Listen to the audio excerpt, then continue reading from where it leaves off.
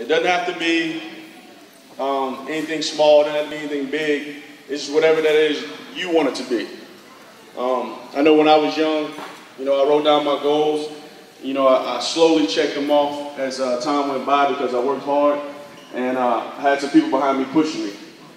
A lot of you guys have a great opportunity because you're still young and are still able to overcome things and learn from your mistakes.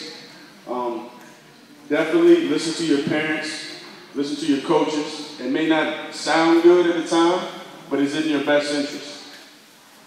I was the same way.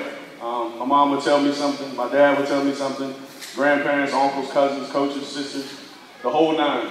And I had a hard time listening to them because I thought I knew everything. That's what little people think. You think you know everything, but you really don't.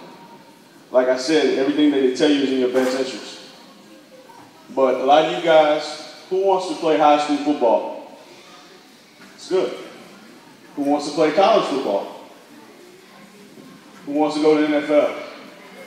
Exactly. You know what you have to do before you get there, right? It's school. A lot of things, the way things go with the grading system that I can understand now is that a lot of schools aren't letting their kids play sports without the right GPA. And you have to do your schoolwork. It might not